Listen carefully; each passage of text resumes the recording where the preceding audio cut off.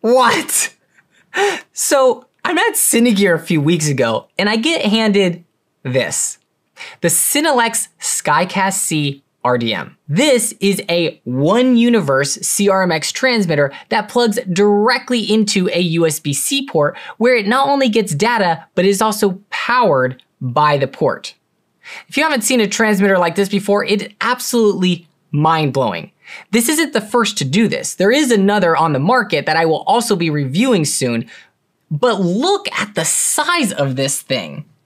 And you know what's even crazier is that it's hardwired, meaning you will get the best data throughput to this device where it then goes into a frequency hopping spread spectrum CRMX signal to all of your lights. Connecting hardwire to your lighting network and nodes is always what you want to strive for, especially if you're doing any fast queuing or effects from a console.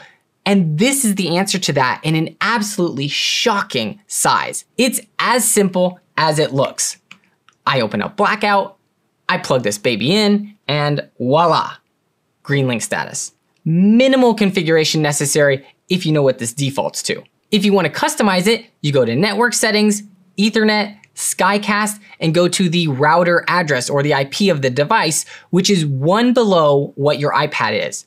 Type that in a browser, and now you can switch this from ArtNet to SACN and whatever universe offset you want to give it. Plus, it allows RDM data to pass through it. Want to link a fixture? It's the same procedure as always. Make sure your lights are unlinked, and then short press the sync button.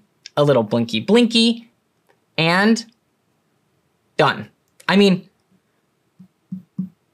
what more is there to say? This is incredible. It's a perfect match with Blackout. I had a chance to use this on a few commercials recently and put it through its paces, and I was absolutely impressed. I had one or two notes for Cinelex and was about to do a video, and then they fixed it and sent me a revision which literally solved all of my issues I had with it. So to be completely frank, I don't really have anything bad to say about this device. I really have to nitpick here.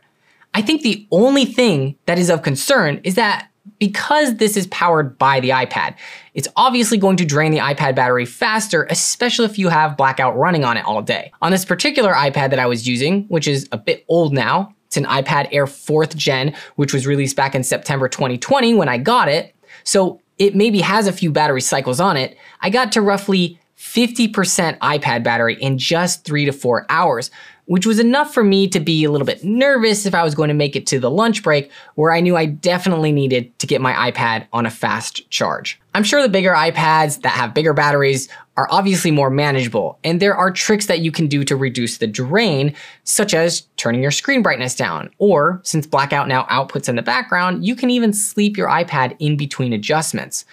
But you will still use a decent amount of battery, and it might not be enough. So you're left juggling this kind of awkward power situation. You can always unplug the Skycast and charge your iPad into wall power or from a battery pack if you really need to. I did this often on the commercials I was working on, and when we needed to make changes, I would plug this back in, wait for it to start up again, and then be good to go. Because all of my lights held the last look, as long as I wasn't doing any effects, there wasn't really any issue besides the gaffer having to wait a little bit. The startup process does take 12 seconds. So if you're on a set that can't wait for changes to occur, then you need to be thinking about adding a USB-C splitter in the mix. And this is a little bit of an ordeal because A, dongles are finicky, and B, dongles are cumbersome to deal with. Sometimes they work, sometimes they don't. Sometimes they just stop working randomly and you have to replug them in for them to work again until one day they just die. And you never know when that's gonna be, so you always have to carry backups and be ready to troubleshoot annoying stuff like this on set. Plus, you hate to have to add a dongle to this mix because then that just messes with the whole feng shui of this tiny little setup.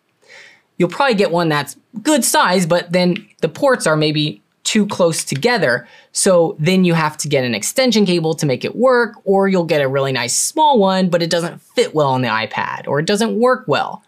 The one good thing about having a dongle is that you're probably less prone to damaging the Skycast. I have to admit that there were times when I set my iPad down with the Skycast plugged in, and it just made me a little nervous that someone could bump it and snap it off accidentally. But be careful where you set it down, obviously. It would be amazing if Cinelex built a USB-C power pass-through into the side of this device. That would really step this up to the next level. But again, it's a small complaint for those who are wanting to use this as their main transmitter day in and day out. The only other feature this doesn't have is the linking key. Again, I'm really nitpicking here, but I did want to mention this. This is most popular for the Stardust and setting up a bunch of lights and linking them to different antennas on the Stardust. But the linking key is nice even for single universe transmitters in that you don't have to press the actual link button on the transmitter. You can set your lights to that special link key, and when they see the transmitter come online, they will automatically find it and link to it.